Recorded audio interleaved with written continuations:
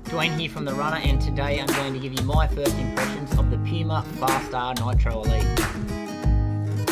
So the FAST-R is a neutral road running shoe and it's designed for road racing. So Puma states that it's designed for anything from the 10k up to the marathon.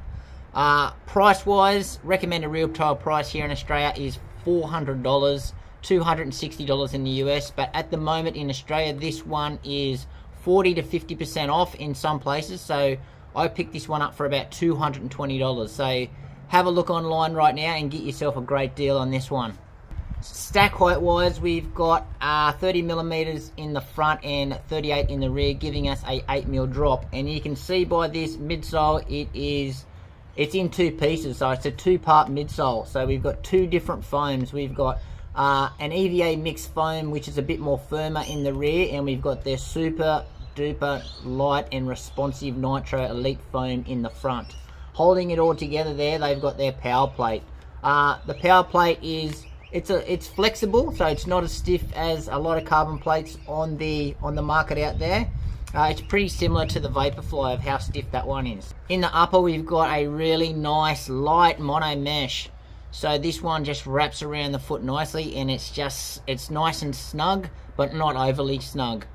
We've got power tape there that's just giving that mono mesh just a little bit of structure. Now onto the tongue, it's got a really nice flexible knitted tongue. As you can see there, you can see straight through it, and that knit material also goes around the heel collar. So I'm getting no irritation in the heel collar. Heel counter wise, super flexible heel counter like a lot of race shoes out there, and we've got just a little bit of padding just on the inside there just to hold that heel down in place.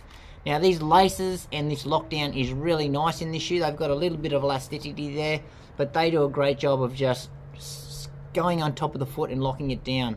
There's not much padding here on the tongue, but you don't feel any laces pressure whatsoever. And the fit for me is true to size. Outsole, we've got their Puma grip, but this is the LT version, so it is a lighter version of their market leading Puma grip. So I've had no dramas with the Puma grip so far, but it's actually quite thick, as you can see there. But it's still doing a great job. It doesn't feel heavy. It's still a nice lightweight package, but obviously it's going to add a lot of durability to this shoe. Now what's interesting with the outsole here and at the bottom of the shoe is that they've actually got these they're quite deep slits, and then that actually gives that rear foot just a little bit of flexibility, and it actually adds to the ride of this shoe. It's actually quite nice. Okay, so what I'm liking in this shoe so far, certainly number one is the upper. So this upper is beautiful. So it's just got this race, like it just wraps around the foot nicely. The comfort level is spot on, and the lockdown is just amazing. You just feel really racy in it. It feels fast when you put it on your foot and you haven't even taken a step in it. So what else I'm liking is the ride. So this feels fast and it rides fast. I'm not sure what it is about it, but it is turning the legs over really quickly, and it's nice and smooth, and it's responsive, and it's soft. Yeah, I'm just loving the riding this thing. And it's surprisingly stable as well. So what I'm still working out about this shoe is its suitability for the marathon. It just feels too fast and zippy. So I think it's going to be more suited to the shorter races. So what I'm not liking so far, and that is my feet are actually going numb after about 45 minutes.